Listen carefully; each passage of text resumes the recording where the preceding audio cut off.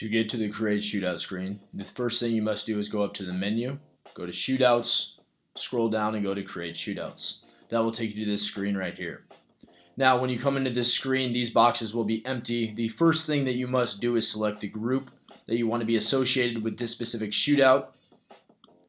Next, you're going to come in and select the event that you previously created. So when I select that event, what it will do is automatically fill in the shootout name, the date, the start time, and the end time for me. Now, if you do not have an event created, it's not a problem. All you'll do is come down here, ignore the event drop down, and actually type in the shootout name that you desire and select the date, the start time, and end time by clicking in these fields and selecting what time you would like. The next option that we have down here is number of rounds in this shootout. So we have three different options of play in this case. So the first option that we have is 2 rounds, move 2 players up and down. What this means is when you have 4 players on the court, after the 3 games are played, the highest percentage or the person with the most points scored will move up a court. The player with the least amount of points scored and the lowest percentage will move down a court, and then you'll play another round of 3 games. What this does is give the players a little bit variety of who they get to play with on that day of the shootout. Our second option here is 2 rounds, same players each round. What this means is after the first 3 games are completed, regardless of who has the highest or the lowest percentage, the players on that court will stay on that court for the second round of 3 games. And 1 round only just means that the players will only play 1 round of 3 games and then they'll be done for that day.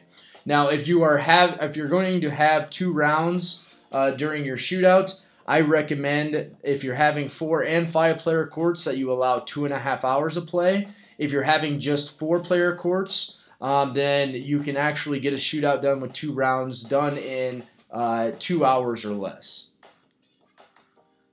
The next set of preferences we have over here is number of players per court preference. This will allow me to select how many 4-player courts or 5-player courts I want. The first option we have here is 4 players only per court, no 5-player courts. Next is 4 players per court first, then 5s if needed. And then these are just the exact opposite. 5-player courts only, no 4-player courts, or 5 players per court first, then 4s if needed.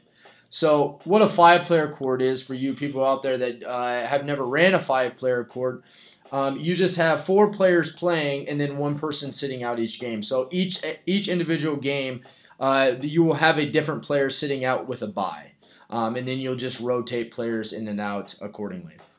Now, what we like to do, if we select 4 players per court first and 5s if needed, or 5 players per court and then 4s if needed, what we like to do here is actually play the 4-player courts to 15 and the 5-player courts to 11. That way, since the 5-player courts are playing 1 extra game, they will get done around the same time.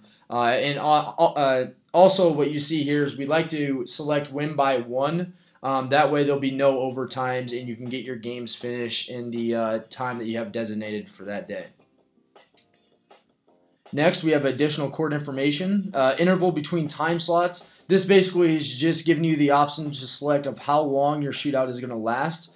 So if I'm going to have multiple time slots that day, a 9 and 11 time slot, then I would do a 2-hour interval in between. If I'm doing a 9 o'clock time slot and 11:30 time slot, I do a 2.5 hours. So you get to decide how long you want your shootout to last. Number of courts available. As you can see, we have a long list of numbers here. You can pick how many courts that you have. In this case, I'm just going to press 7. And starting with court number. What this does right here is I can start with any court number I want. So if I start with 3, it will place the best players on court 3 for me now, and then the second group of players will play on court 4, and then 5, 6, 7, 1, 2. So that's how you actually get to shuffle your players around each week. So then the best players are not always playing on court number 1.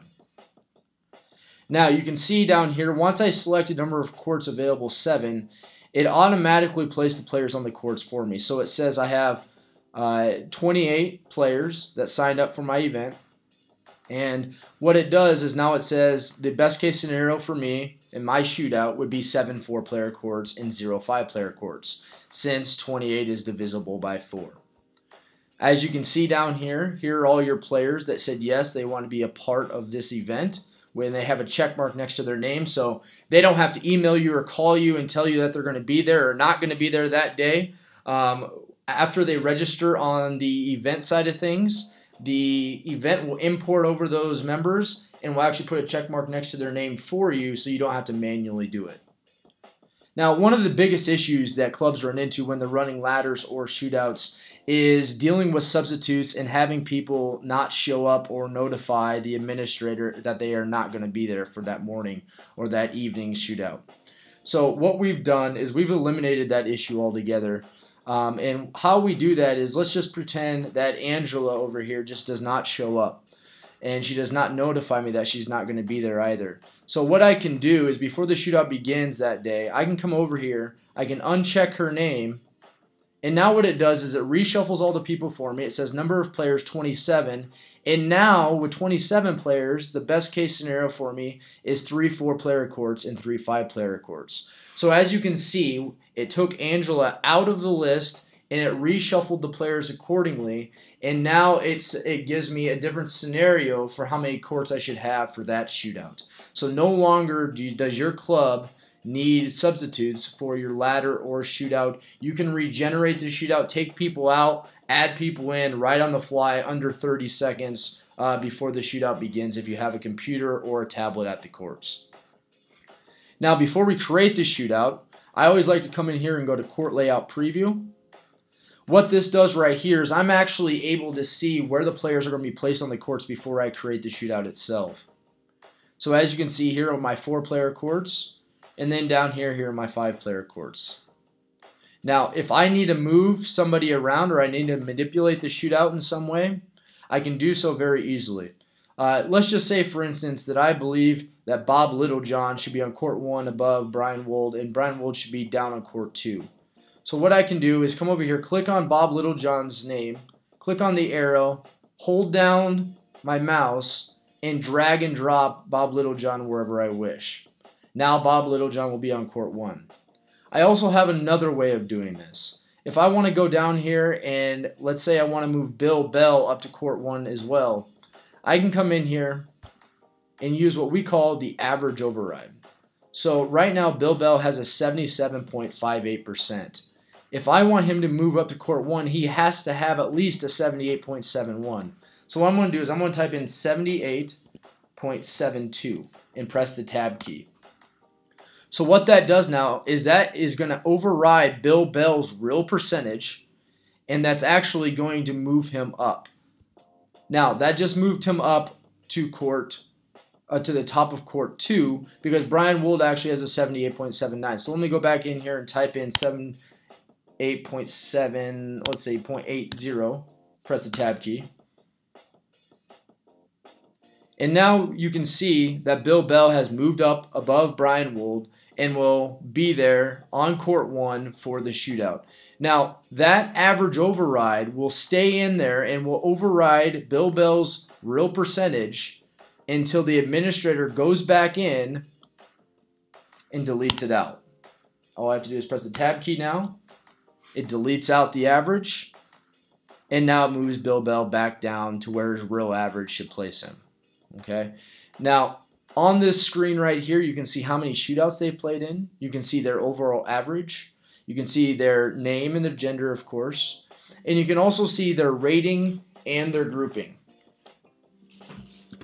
So what's nice about this is if you ever need to change a grouping or a rating here, you can do so by just clicking on the arrows, and it brings up a drop-down box, and you can select whichever rating that you want, or you can come over here and select group, and you can select whatever group you want to put them in. It's very simple that way. So now once I think everything is in order and this is the way I want my shootout to look, I first want to go over here and save this setup. Okay, so I'm going to save this setup and press OK. And so what that does now, guys, is that saves all my preferences that I just selected through this whole process. So if I need to go back into the shootout and take somebody out or move some stuff around, I can do so by just going to previous and then coming up here and selecting my previous shootout that I just saved, and it will reload all my settings. That makes it very nice for you guys to go in and, like I said, regenerate the shootout, take people out, put people in, or manipulate the shootout however you wish before it actually begins. Once I save the setup, I come over here and create the shootout. And what this is going to do now, guys, is this is going to place the players on the courts, first of all, according to their skill grouping, A through E, and then the percentage within that grouping. So as you can see, we have all B players here. And now we have a C player down here in court 2, the top C player playing with the bottom B players. And now here are our 5-player courts. The X represents a bye for each game for that person.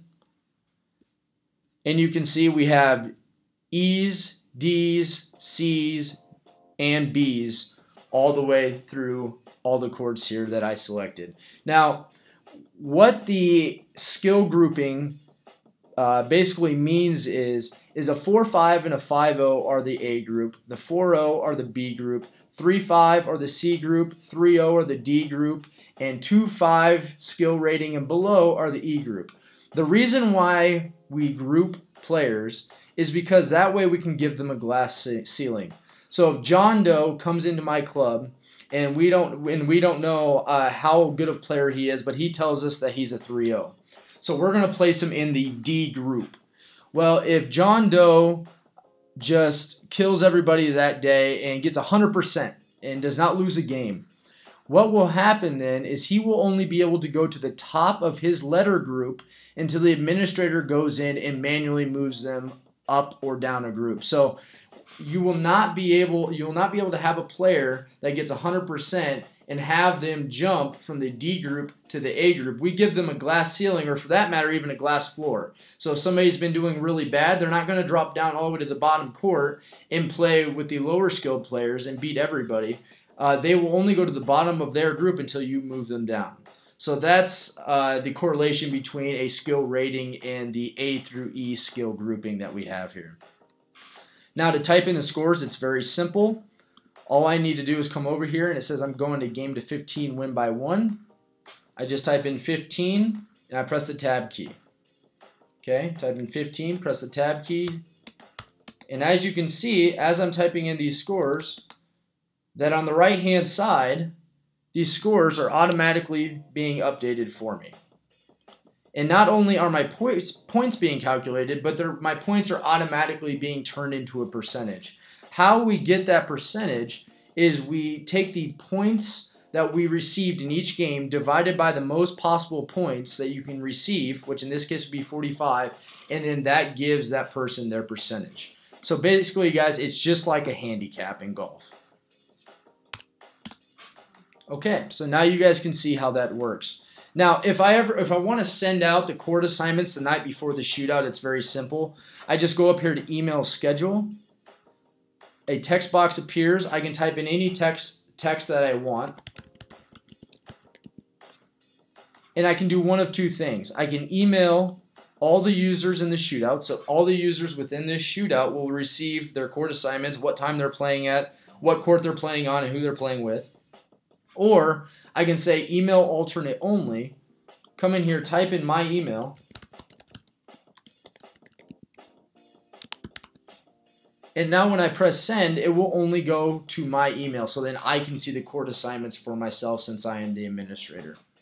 Otherwise, what you can do is you can come in here and click print shootout, and what that will do is that will print 3 courts per page for you, so you can have the printed courts actually with you at all times.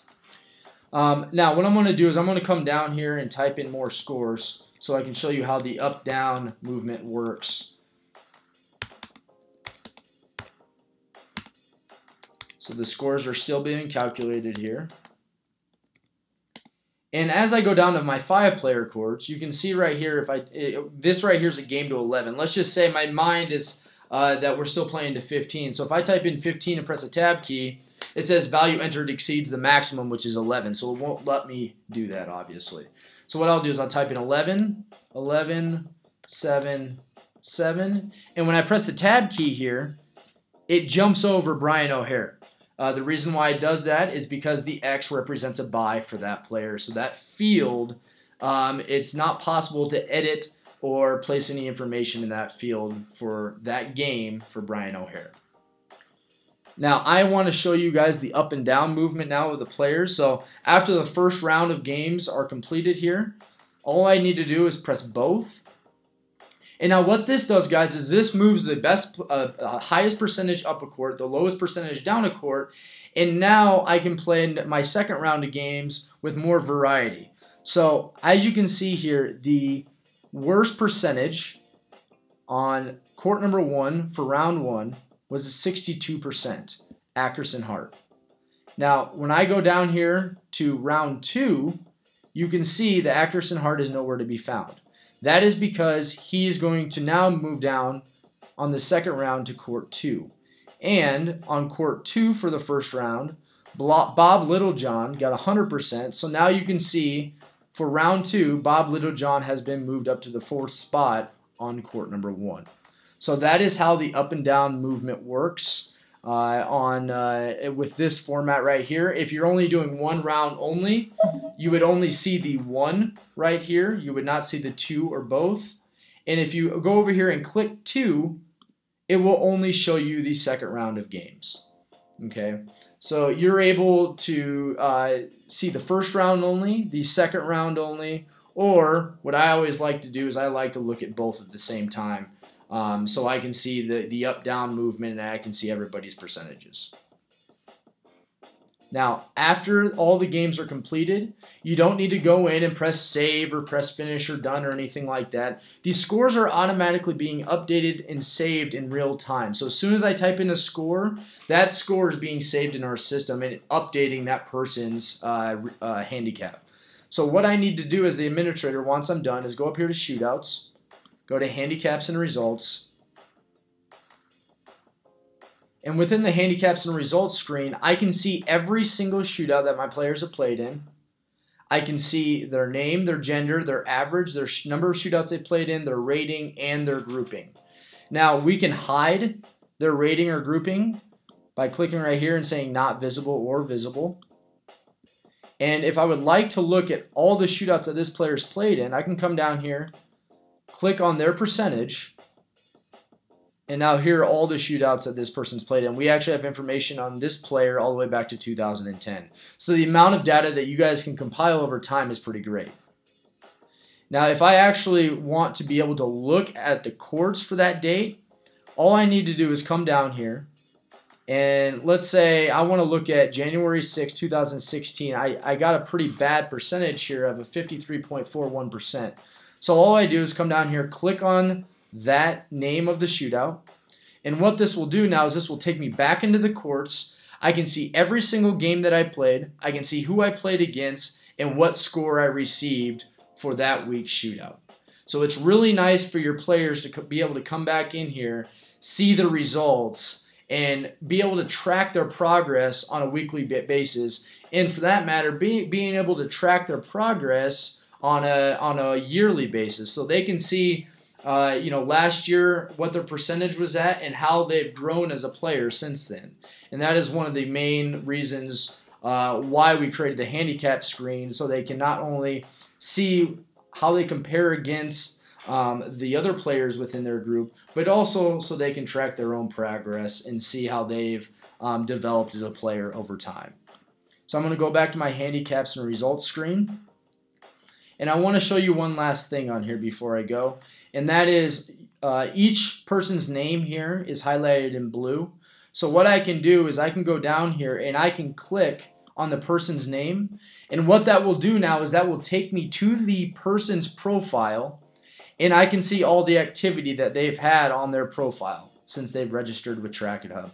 I can also come down here and select About Me, and now I can see all the information about Bill Halter. That now concludes the tutorial on how to create a shootout. I hope you all enjoyed. And if you have any questions, please contact Travis Cruz at traviscruz@trackithub.com. See you on the courts.